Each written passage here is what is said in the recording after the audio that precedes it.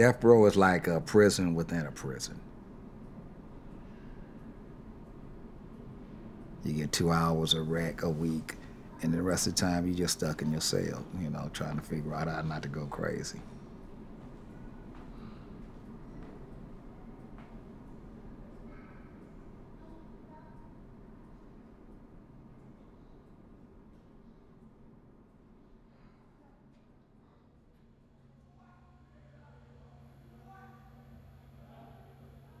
They kept us so isolated. Guys used to intentionally make themselves sick. Guys would eat soap, whatever, just so they could walk to the infirmary to be outside.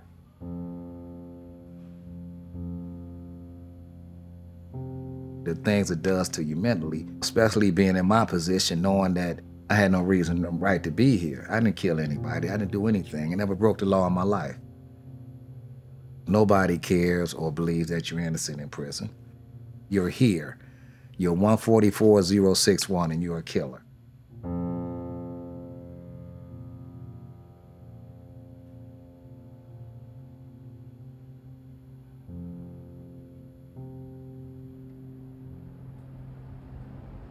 What makes it so horrifying is that you can't tell them what happened because you had no part in it. And so you're trying to defend yourself with no ammunition. You know, all I can tell you is what I did that day. But nobody wanted to believe us, wanted to hear us. They just pretty much snatched our lives away based on a bunch of lies. Here I am, this 21-year-old guy that spent 2.5 years on death row. I get off death row and give a indefinite prison sentence. I could be in here forever.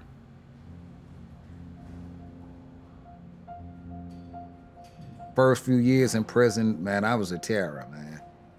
I fought at the drop of a hat. I didn't care. I mean, I cussed out prison guards, the warden, anybody that made me mad or pissed me off, you know, got it. The weight of the world was on me and I was being terribly wronged, and so everybody was at fault. And that's how I treated people.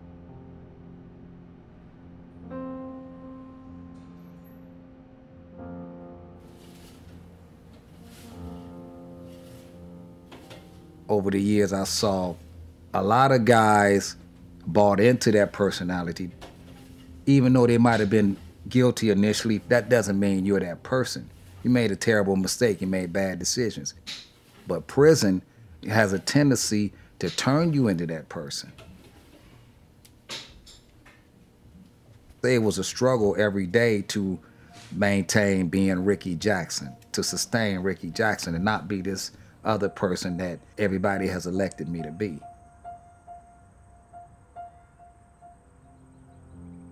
And you had to like have a place inside your head where you could go and nothing could penetrate. The outside rigors of prison life every day. You know, you had to have that escape room, that safe room where you could go in and lock the door.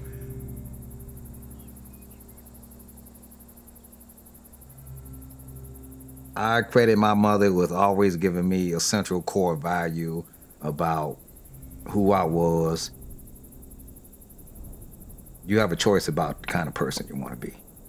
And that's what she would always tell me. You went in there as Ricky Jackson, you better come out of there as Ricky Jackson. I tried to live by that, you know, and remember that and keep that inside me because I never, ever considered myself a criminal.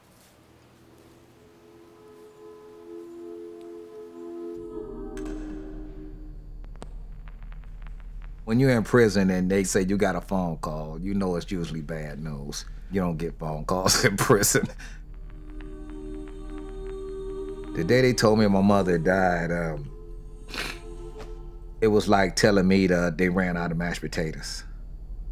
That's how removed I was from it emotionally because I couldn't express emotion.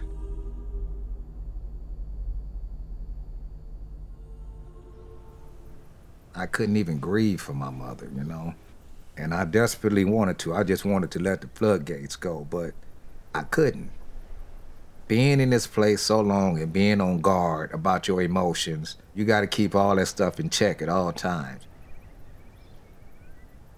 I feel really bad. I felt guilty about that for a long time. I mean, I really thought I was damaged, you know, and that I could never feel anything for anybody again, but that's not true.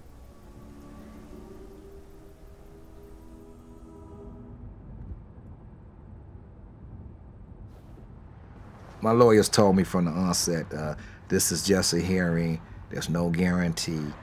I was riding down the highway going back to court. I hadn't been out of prison in like 20-something years. I mean, just outside the prison gates. And that ride, even though I was in the back of a police van, it just like, man, this is what life and freedom feels like.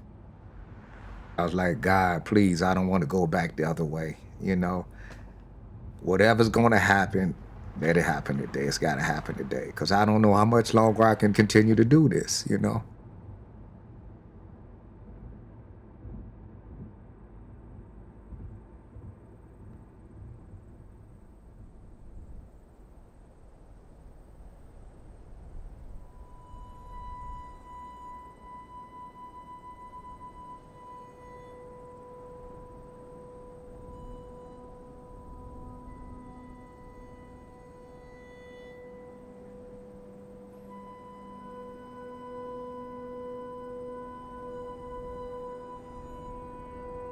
I question it, you know, because it doesn't seem real, you know?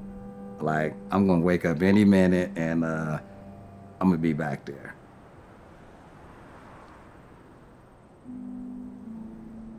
It's just hard to bridge that gap. It feel like I went to sleep at 18 and I woke up at 60. That brings home more than anything, you know, the length of time I've been gone, how much I've been gone, and how much I missed. You know, but I'm here now, you know, and I'm creating my own set of memories.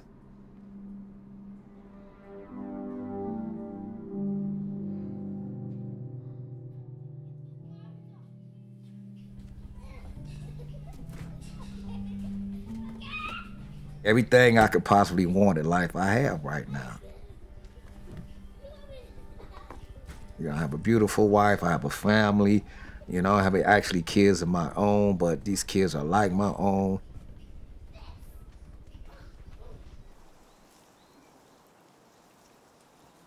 I don't want to miss a second of the day, man, you know?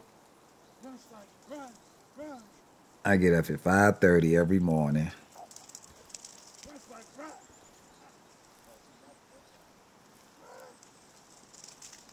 I have my coffee, take the dogs out, let them do their thing, feed them.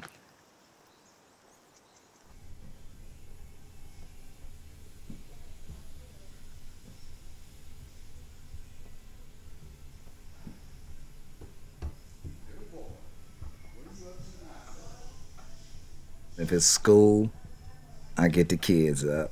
You know, I love getting them up. They hate me.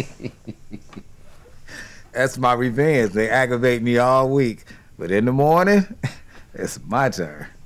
You know, kids don't like getting up and go to school.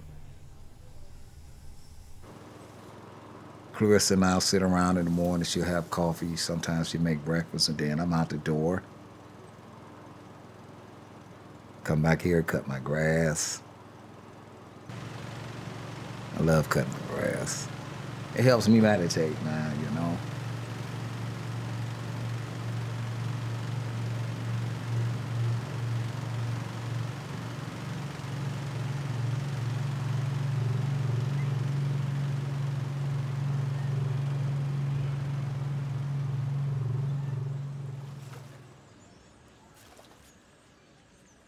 I tell everybody this, but when I was in prison, I had a vision. This was the dream I had. Not necessarily this house, but something similar with this amount of land. I was in my garage washing my car. I had a black car and a white car.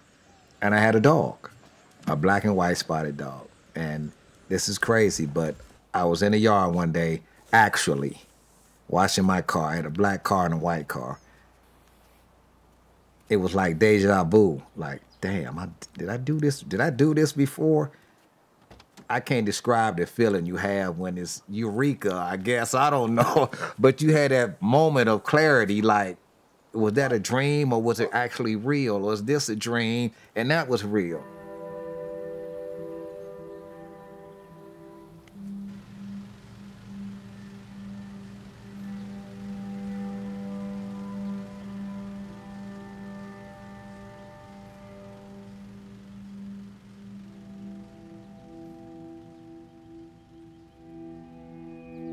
A lot of people don't get to do this, you know.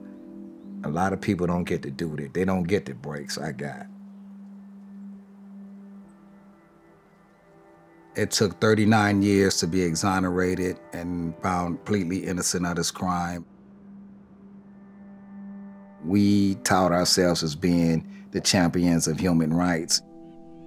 It seems callous to say something like, oh, well, out of 100 people we execute, at least maybe 1 or 2 are innocent. That's not acceptable. It's unacceptable to think that we killed an innocent person. How do we live with that?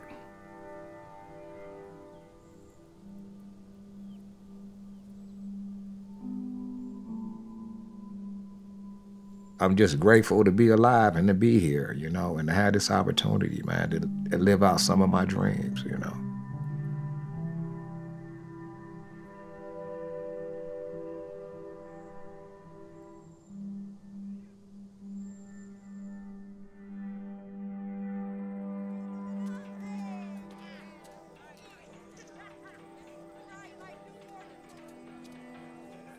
In the long run, I choose to forgive, you know.